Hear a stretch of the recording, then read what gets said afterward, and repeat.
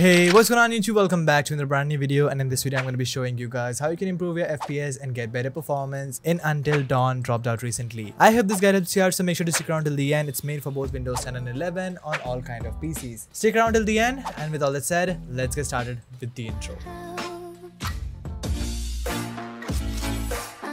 Alright, step number 1 is the compatibility settings, and for that open up Steam on your PC and then right click on your game, head over to manage and then click on browse local files. This will take you to the installation folder. Head over to Windows, Bates, Content, Binaries, Win64, and you'll find Bates Win64 shipping.exe. Right click on that, head over to properties and then go to compatibility. Click on disable full screen optimization, click on change high DPI settings, select this option, OK, and then apply. Step number 2 is the best Windows settings, and for that head over to settings on your PC. Go over to gaming, go over to game bar and turn this thing off. Consumes a lot of memory in the background, and disabling so will help you to gain extra FPS. Go back to gaming, head over to game mode and turn this thing on. This will optimize your PC by turning things off in the background, allowing you to get extra performance while you're playing the game. Right beneath that, you'll find graphics settings. Click on that and head over to change default graphics settings. Enable both hardware accelerated GPU scheduling as well as optimizations for windowed games, as this will utilize your graphic card primarily for gaming as well as reduce your input latency and rendering latency. Go back to gaming and then click on the browse button over here and then go to the download location of your game. Once you find your folder, click on that, head over to Windows,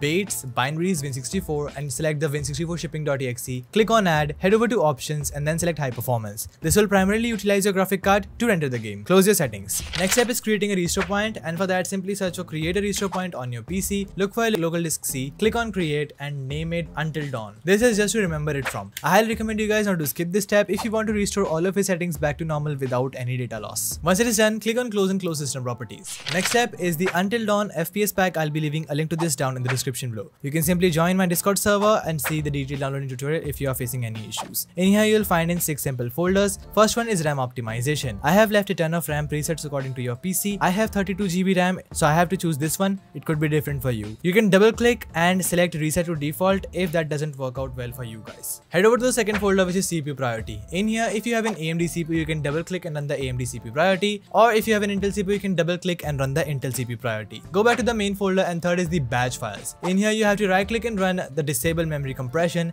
and it will automatically run this command to disable your memory compression. Similarly, do the same for both of them and it will help you to increase your PC's performance drastically. Fourth one is the NVIDIA GPU optimization, and over here if you have an AMD GPU, you can double click to run both of them, the disable GPU energy driver and power throttling. This will help your GPU no matter what. And last one is only for the NVIDIA graphic card. If you have an NVIDIA graphic card, you can select the SFIO priority, and this will set your priority to the maximum level. Next is the Until Dawn priority, in which I have left the Until Dawn high priority. You can double click and run this and it will help you to prioritize your game. Last is the programs folder, in which I have left 3 simple programs. First one is cache cleaner. Right click and run this as administrator. This will start deleting all of your temporary files which are completely useless and is not required on your PC. Simply let it run in the background and it will automatically remove them. Next is memreduct. You have to simply search it and open it up on your PC by installing it, and here is how memreduct actually works. As you guys can see that I have 10 GB of my memory currently in use, and as soon as I click on clean memory and then click on yes, it will start reducing. This will help you to create a headroom for your games to perform better. I highly recommend you guys to run it every time you open up any game. Next is quickcpu.msi. You have to install it and open it on your PC.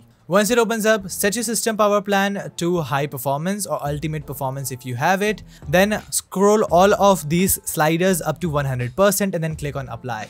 This will make sure that your CPU is performing on the maximum power throttle and all of the cores are currently in use. Once that is done, you can simply close it, close your FPS pack, and now let's move to the next step, that is deanimating Windows. It is super essential. Simply search for adjust the appearance and performance of Windows, and over here click on adjust for best performance and then click on apply. Head over to the advanced tab, click on the change button over here, deselect automatically manage paging file size, and for the custom size set this thing to 1361, and for the maximum size open up your calculator and multiply your RAM with 1024. I have 32 GB RAM, so I have to multiply 32 with 1024 and I'll get my memory in megabytes. Divide this by 2 and the value that I get over here is to be pasted in the maximum size right away. Once that is done, click on set, click on OK, and this is how you optimally set your virtual memory for gaming. Next step is disabling CIS Main, and for that simply search for services on your PC, and over here click on S on your keyboard and then look up for CIS Main. Right click on that and stop it if it is already running.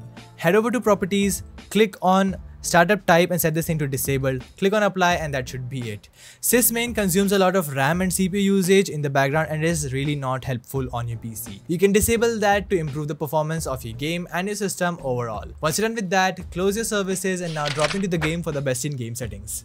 Okay, once you're in your game, press your escape key and then head over to settings. Over here, go over to video and then for the screen mode, set to full screen. Resolution should be on area monitor resolution. Frame rate limit should be turned off. VSync should also be turned off. Camera aspect ratio should be set to 2.39:1 or 16:9. For quality, overall quality, I have set this to custom. View distance, far. Anti-aliasing method, off. Anti-aliasing quality, low. Post-processing, low. Shadows, low. Texture, medium. Effects, low, but you guys can also go with medium. Foliage, low. Volumetric, lightning and fog. This is the biggest frame effector. You guys can set this into low. Reflections, low, and shading quality, low. Under the advanced tab, you have to turn off motion blur, filmic grain, chromatic aberration, bloom, and virtual shadow maps. Set the image sharpening to 35 and then for the resolution scaling, upscale method should be set to DLSS on quality, or you guys can go with AMD FSR on balanced or performance. Make sure that frame generation is turned on and ray tracing is turned off. Once done with that, press your escape key, click on yes and then click on yes. Go back and enjoy the best frame rate possible in the game.